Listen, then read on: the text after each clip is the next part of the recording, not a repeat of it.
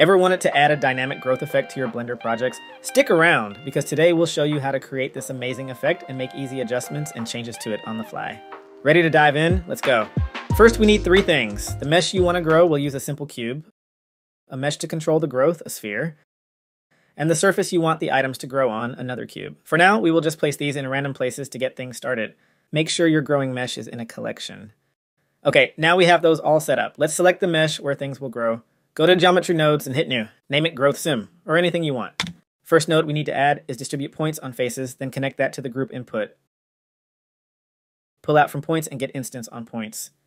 Then pull out from Instances and get Join Geometry, connecting it to the output. And then get the Geometry input and put that into the Join Geometry. Pull out from Rotation on Distribute Points on Faces and add Rotate Euler. Then pull out of Rotate By and get a random value node. Then set max Z to 5 for randomness on the Z rotation of your growing mesh. Connect your rotation Euler to the rotation input on instance on points. Now get a position node. Then also get yourself an object info node. This is where your controller will go to control the growing sim.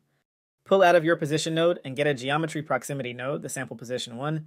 Connect geometry from your object info node and connect that to the geometry on your proximity node. Get the eyedropper and link your sphere to the object info. Now on your proximity node, pull out of distance and get yourself a map range node and connect that to the scale of your instance on points node. To control the distance your growing sim affects, you change the from min to a higher number, we done 2.8, and you're from max to a lower number. This ensures the growing effect appears. Next, let's get ourselves a collection info node and connect to instance on your instance on points node. Then enable separate children and reset children. Then add in our collection, you will see the cube then starts to appear all over the cube. To change this, we need to go down to Object Info and select Relative rather than Object. You will then see the instance cubes appear better. You can then grab your controller, move it around, and watch your collection cubes appear all over your base mesh. To then adjust the placement of your instances, you can go into your geometry node setup and make change to the map range. Adjusting these parameters will give you a better idea of how it all works.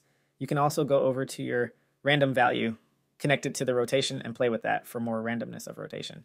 We can also adjust another key parameter, which is the density. But let's say we want easier control straight from the Modifiers tab. All you do is grab an input node and drag it into the group input. You will then see these appear over on the right in your Modifiers tab. You can add all the essential parameters you want easy access to.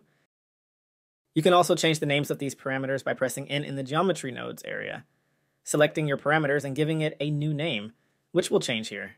You can really play with as much of these parameters as you like to get your desired look. You can also change the growing mesh that's in your collection folder. Just make any changes you want to it, and you'll see it updated right away as you go. Now let's test this out on another object. We can delete everything here, as we already have our geometry node set up to be reused. And we will go into Blender Kit and grab ourselves some free models. First we will grab a sofa, drag that in, and position it how we want.